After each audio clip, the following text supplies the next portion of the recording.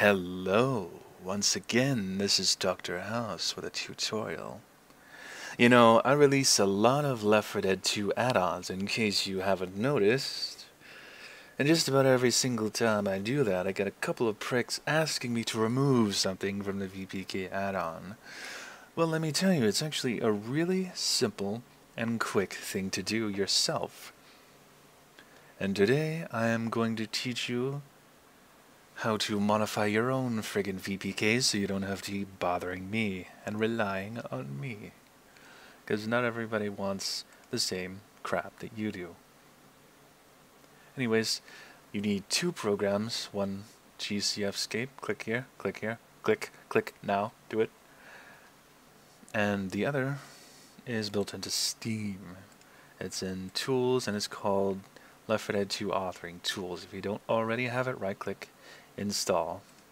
Once it's downloaded, play game, and you can start up any of these things, model viewer, face poser, whatever. We just start up one of these programs to ensure that the files get copied over. Anyways, install GCFscape somewhere and navigate to your Left 4 Dead 2 directory. I have a shortcut made to it for convenience. In case you don't know, it's in C Program Files or Program Files x86 if you're running a 64-bit system. It is in Steam, Steam Apps, Common, Left 4 Dead 2. First, go into the bin folder and look for a thingy called VPK, and you can create a shortcut or send it to the desktop, which is exactly the same thing anyway. Go further into the add-ons folder and just drop that shortcut right in here. Yeah, whatever. And you can see all your add-ons here.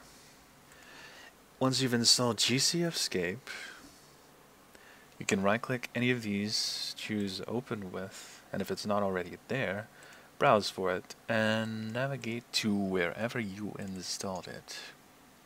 Select that hoe, and make sure always use the selected program is selected. What in the hell? I did the wrong freaking open with thing. Oh well.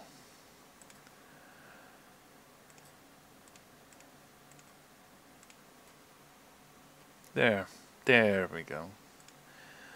So from now on, whenever you want to open one of these add-ons, this also works for GCF files, no shit, and some others. Forget the names. Anyway, from now on you can click any of these add-on files and just open them right up. Easy, simple.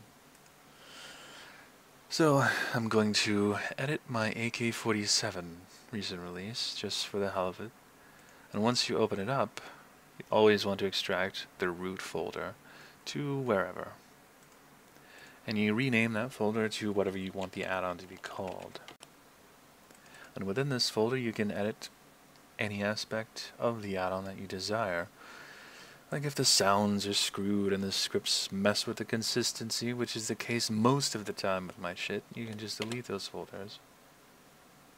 Voila! And now you simply drag that folder onto the VPK shortcut you made earlier, and it will make it into a frickin' VPK that you can use in-game now. Remember to delete the old add-on, please. Oh yeah, and the VPK will show up wherever the folder is located. So you put that in your add-ons if it's not already there. It's voila!